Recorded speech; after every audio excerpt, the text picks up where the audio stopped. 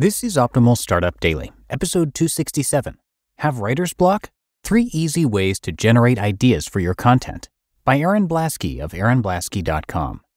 And I'm Dan. I am your host here and your narrator, reading to you every single day of the week, and that includes weekends and holidays. And we always love to hear from you if you have any ideas for future shows. So if you have topic requests, come visit oldpodcast.com to share them. That's oldpodcast.com and let us know what you think.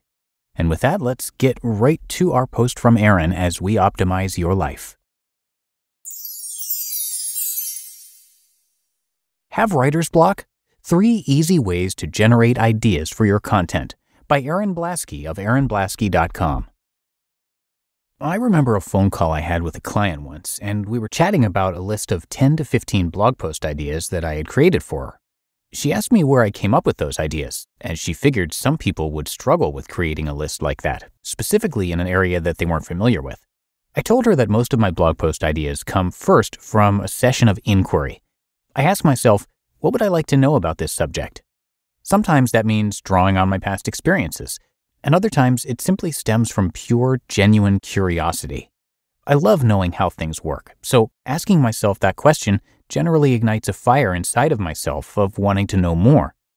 That method doesn't always work though, as sometimes I'm left feeling stuck for ideas. When that happens, here's where I go to find inspiration for my content, whether it's a blog post, playbook, YouTube video, or tweet. 1. Feedly. Feedly helps me generate inspiration for blog posts, vlogs, and ebooks on a regular basis. Here's exactly what I do to leverage Feedly for content generation. Step number 1, set up a Feedly account. The first step in curating content to inspire you is to create an account over at Feedly. Feedly is an RSS feed reader, which means you can copy and paste the URL of blogs that you love, or blogs in a niche area, into the tool to generate a feed that makes it really easy to read 10, 20, or hundreds of the blogs you love. All of the blogs you subscribe to can be sorted into helpful categories, aka feeds, and once added, will populate an easy-to-read feed like the one you see in this post. Step number 2, add your favorite blogs or blogs in niche categories. I'll typically add 25 to 50 blogs per category. This is because many of them have a slow publishing schedule, which means if I only have 5 to 10 blog posts in a category, I may not see new posts for some time. The goal is to get a really good feel for what's happening in the industry or niche topic so that I can pick up on trends quickly and without much effort. I look for blogs that update often and get lots of shares to social media, and if they are open, comments. Once the blogs have been added, I log in and refresh that specific category whenever I'm about to do any type of creative work for a client or my own blog.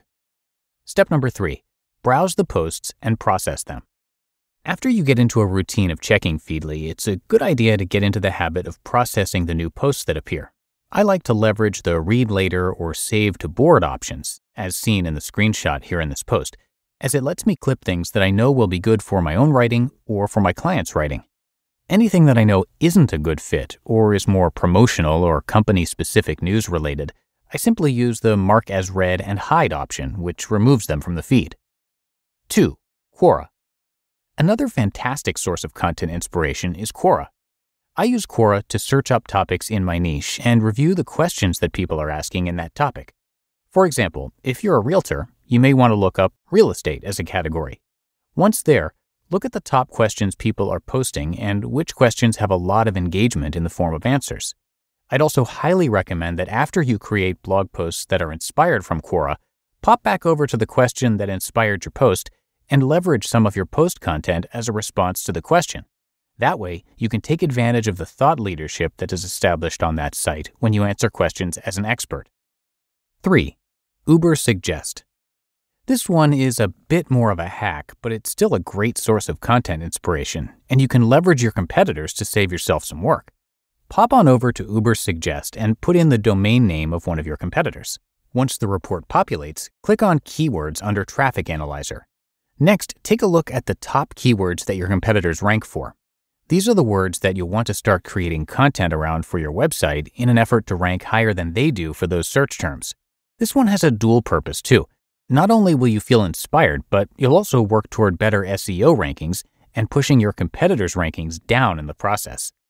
The goal with this process isn't to make a list of blogs to copy from, but rather to take away enough new ideas and keep your finger on the pulse of what's happening in the industry so that you feel inspired to write and have a direction to write in. I found this to be an effective way to deep dive into an industry too, specifically when I worked with clients whose area of expertise falls outside of my general knowledge base. You just listened to the post titled, "Have Writer's Block? 3 Easy Ways to Generate Ideas for Your Content" by Erin Blaskie of erinblaskie.com. And a real quick thanks to Netgear for sponsoring this episode. Do you need to upgrade your business's Wi-Fi performance? Is your Wi-Fi slowing down when you work from home because you're sharing it with your family? Do you wish you had your own secure Wi-Fi network separate from the rest of the house? Netgear Business's Wi-Fi 6 products represent the latest in Wi-Fi technology.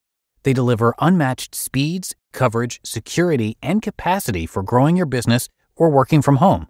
They're also packed with features, like the ability to easily create a separate network at home dedicated to your work. Plus, seamless management helps you keep your guests and employees connected and your data protected, providing visibility from anywhere at any time. The world runs on Wi-Fi, and small businesses and home offices are no exception. With Netgear Business Solutions, you get the very best Wi-Fi performance to keep you connected whether you're in the office, working from home, or on the go. Visit netgear.com/business and use code OPTIMAL10 at checkout to save 10%. That's netgear.com/business with code OPTIMAL10 at checkout to save 10%, and I have that linked in this episode's description.